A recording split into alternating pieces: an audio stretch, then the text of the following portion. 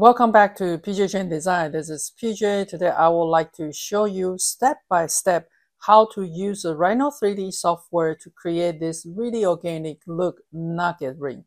Are you ready? Let's get started.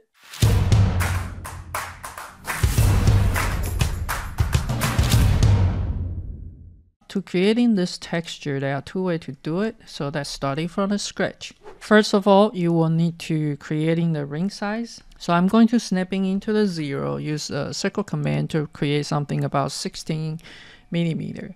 Now we want to creating this ring first. So that means creating the ring shape. Coming into my front view, I'm going to use the arc and snapping, holding my shift, snapping somewhere here. And I like to have a bottom taper, so I want to moving this up with the control point first. All right. The second thing is I'm going to use the line from midpoint and turn on my grid snap right here and decide how high I want it and how wide I want this nugget ring to be. Let's go ahead to use the curve tool, and you have one to extend the curve. We want to extend it by the arc to the point. So extend it from here to the point here, extend it again from the point to here. Now with the nugget ring, we do not want it to have this sharp corner. If you wanted to have, that's up to you. I usually, even though it's like a rough looking, I still want to have a fitted edges. So let me give it a fitted for maybe 1.5. And we want to fit it from here to here and here to here. All right, so with all of this, I'm going to creating a surface. But if I have the surface like this, I can breaking into the small section, mean that when I create UV curve, they will be small sections. So I'm going to join only the top part and rebuild this curve right here to make it into one section. Now, when you rebuild it, you're going to have those deviation, but it is going to be a nugget ring, so it's not going to be like too much. I don't care about too much about the deviation, so I'm going to click OK. Now I do not want it to be a little bit bump there, so I'm going to pick up everybody on the top using my gumball 1D scale, and right here type it 0, so they will be at the same level right there. Alright, so this will be the surface I'm going to play with. Now if I'm going to using a surface and I'm going to extrude it straight, I want to extrude it on the both side equal yes, then I'll get something like this, right? And I do want it to have a ring taper, so let me go ahead to draw a line, taper something like this for my ring, and maybe a little bit thinner, get it really close there. And I wanted to have this one to mirror to the other side, something like this. Okay, and using those two curves, I can trim off the extra right here and extra right there, right? So now I have this surface, I can do the design. I'm going to create UV curve and I'm going to hit enter, and you're going to see something like this. The box outside is the surface of original one. The box inside is after we trim it. It has the taper right there. Okay, so now that's dealing with the texture. In order to get the nugget look texture, you may need to go online to find something similar. So we're gonna go online. Let's type in nugget ring and see what do we have. So if you see the nugget ring, you can see that they come in like really irregular shape. And most likely it's the gentleman ring, and you can creating those shape yourself, but I'm a bit lazy and I want to see if any other things I can do. Now in this nugget ring right here, it's kind of a uniform and it's pretty big, but I want a more nature look. All right, so I want to see if I just type nugget without a ring, and what image will I, oh, it's a chicken nugget. It's not bad. If we're using this as a texture, it might be really close. I don't know. You can try and let me know if that worked for you. But in my demo, I was trying to use pebble. In my demo, I was trying to use the pebble stone, and that's why it gets a little bit rounder, but maybe you can find the one is not super rounded, and those to think about if this is your nugget texture, and that would be great. Or you can search some sort of rock there and for you to download. And if you like any of the texture, like something like this or something like this, if you like any of those texture and what you wanted to do is you want to save image, try to save as a JPEG. So it can be saved as a JPEG. As you can see, I already have other image right there, and I'm going to click save. All right, then we want to come back to the Rhino, and we want to use the image to creating the texture right there. So let's go ahead to coming into the surface tool. You have this is called high fill, and you want to pick up the image that you have. I was using this one. I'm just gonna stick with this one, but again, any image that you have will completely have a different result. Okay, I wanted to have the area it's bigger than what I have there, and this square looking thing, you cannot change the proportion because that is the picture size. All right, so I want to be bigger than that. You can choose like height is different, the number of the sample is different. The higher that you can get 400 and 400, the more close to the image that you have, right? But your computer might be shut down if you have 400 by 400. I'm just going to use 100 by 100 as an example, and then you're going to see something like this. Now let's take a look on the perspective. If you look at my perspective, you're going to see something like this. Let's take a look on the render view. You can see they are super high and low, and then you even have those things there. All right, so a lot of time the nugget ring on the top is completely flat, right? So what I like to do is I like to turn on the control point, and you can see, whoa, it's crazy, right?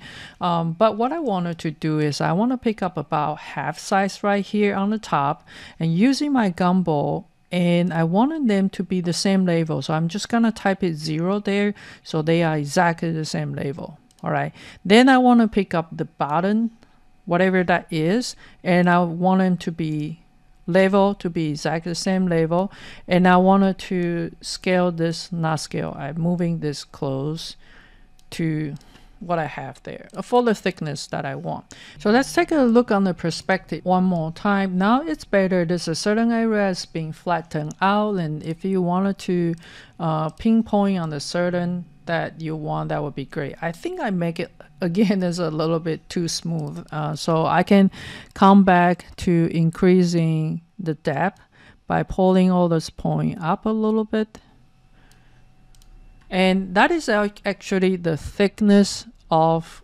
the nugget that you're dealing with. So you don't want to pull it too high. Right now I have almost like 2. I think it's like way too high. Once you adjust it, you want to see the render view and see if this is what you want. Okay, and again, depends on really which picture that you're looking for. Maybe you don't want it to have something started with the pebble. Maybe you can find some other good texture that you can share in the description below with everybody. I really appreciate it, but I just wanted to show you the way to make it. So let's go back here. Let's say we really like this texture and how we're going to apply that back in there. You want to moving the texture around and to find where's the best angle for you to using that texture. And I want to pick up this one right here. Actually, I'm going to pick up this curve right here, and we're just going to use the trim command to trim the rest of it. Okay, so now I have this. I need to create some sort of the thickness right there. So I'm gonna use the same curve, and I'm going to extrude it into the certain height right there, and I'm going to move it down somewhere as long as it's a little bit longer than the bottom of my nugget, and I'm gonna pick up my nugget and trim it all the way down the top.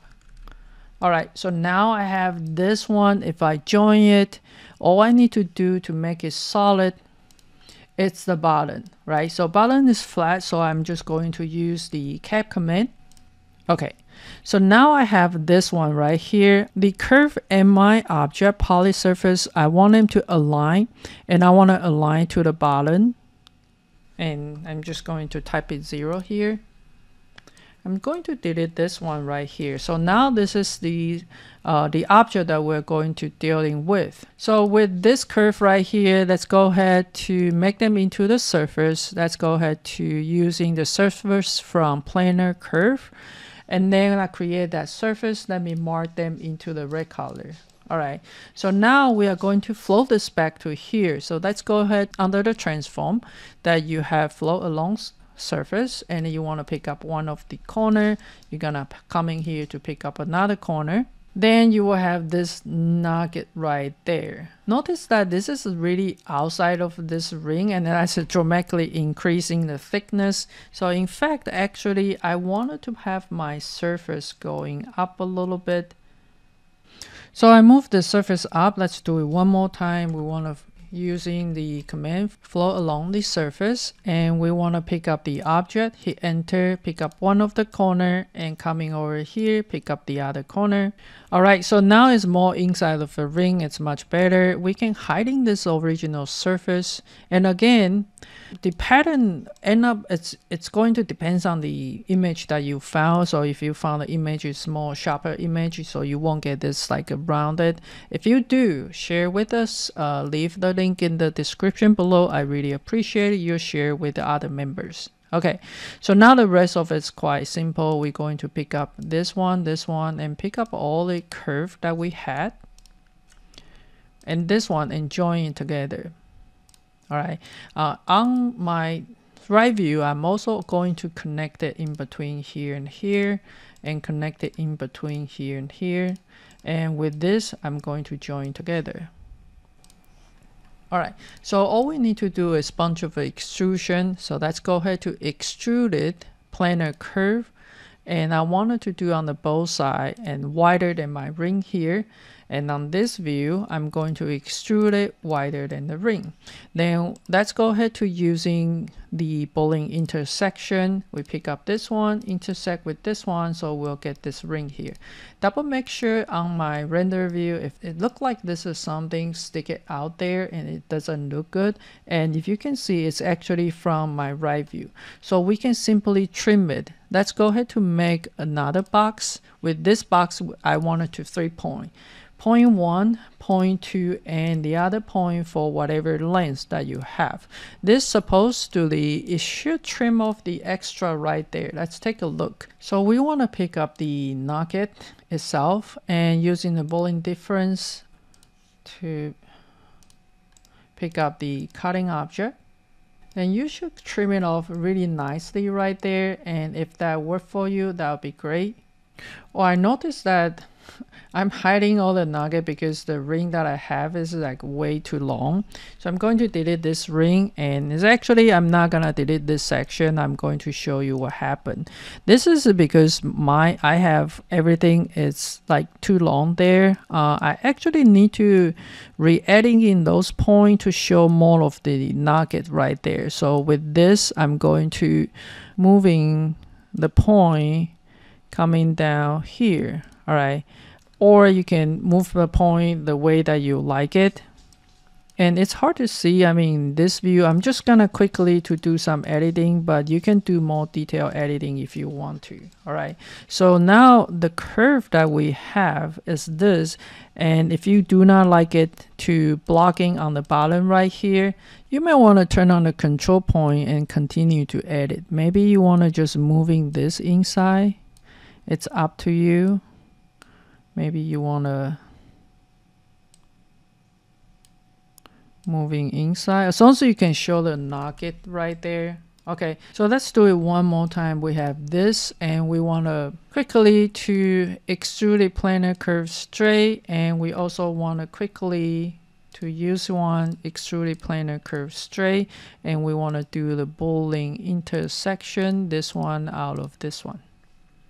All right, so that way you will show the nugget more. If you would like to have what I have there to build another plate that you could to hiding all the edges, that's another way to do it. I hope you enjoyed the video. If you are a beginner and you want to learn Rhino for jewelry CAD design in an efficient way, welcome to check out my course, Jewelry CAD Masterclass.